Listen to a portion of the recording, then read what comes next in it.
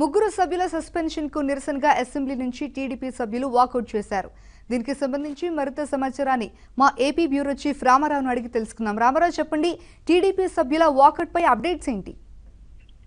భారతి శాసనసభలో ఈ రోజు తీవ్ర గందరగోళం చెలరేగింది. ఈ రోజు ప్రశ్నోత్తరాల సమయంలో తెలుగుదేశం పార్టీకి సంబంధించిన ముగ్గురు ఉపనాయకులు నిమ్మల రామానాయుడు, గోరంట్ల బుచ్చయ్య చౌదరి, కింజారు బచ్చవనాయుడు వీళ్ళ ముగ్గురిని కూడా శాసనసభ నుంచి సస్పెండ్ చేశారు. స్పీకర్ పొడియం వద్దకు వెళ్లి ఆటంకం కలిగిస్తున్నారు అని చెప్పి సస్పెండ్ చేశారు. అయితే ఈ నేపథ్యంలోనే తెలుగుదేశం పార్టీ నేతలు టీ బ్రేక్ సమయంలో డిప్యూటీ స్పీకర్ కోన రఘుపతి వద్దకు వెళ్లి మాట్లాడారు.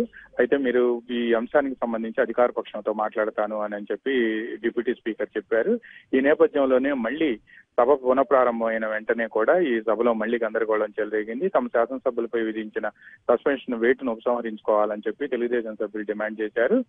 ఈ దశలోనే ప్రతిపక్ష నేత చంద్రబాబు నాయుడు మాట్లాడారు. అయినప్పటికీ కూడా శాసనసభ వ్యవహారాల శాఖ మంత్రి బుగ్గన రాజేంద్రనాథ్ రెడ్డి మాత్రం తెలుగుదేశం ప్రతిపాదన తిరస్కరించడంతో పాటు ఈ హౌస్ ప్రారంభం అయినప్పటి నుంచి కూడా తెలుగుదేశంలో సస్పెండ్ అయిన ముగ్గురు సభ్యులు కూడా ఇదే విధమైన గందరగోళానికి పాల్పడుతున్నారని చెప్పి ఆరోపించారు. ఆ తర్వాత బిల్స్ పై, ముఖ్యంగా విద్యాశాఖపై సంబంధించిన బిల్లుపై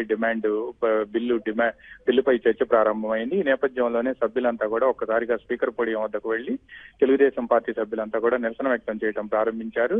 ఎంతసేపు చేసినా కూడా స్పీకర్ వైపు నుంచి ఎటువంటి స్పందన లేకపోవడంతో సభ్యులంతా కూడా సభలో అందరికీ నమస్కారం చేసి తమను మాట్లాడేందుకు, కనీసం నిరసన తెలిపేందుకు కూడా తమకు మైక్ ఇవ్వటం పట్ల కూడా తీవ్ర అభ్యంతరం వ్యక్తం చేయటమే కాకుండా అక్కడి నుంచి అందరూ కలిసి శాసనసభ నుంచి నినాదాలు చేసుకుంటూ కూడా హౌస్ లోపల నుంచి బయటకు వచ్చారు.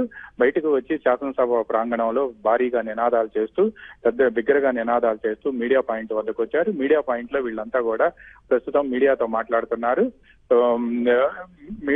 మీడియాతో మాట్లాడుతున్నారు. ప్రస్తుతం వీరంతా కూడా మీడియా పాయింట్ వద్ద ఉన్నారు. అక్కడ కూడా భారీగా నినాదాలు చేస్తూ ఉన్నారు. భారతి. Thank you Ramarao.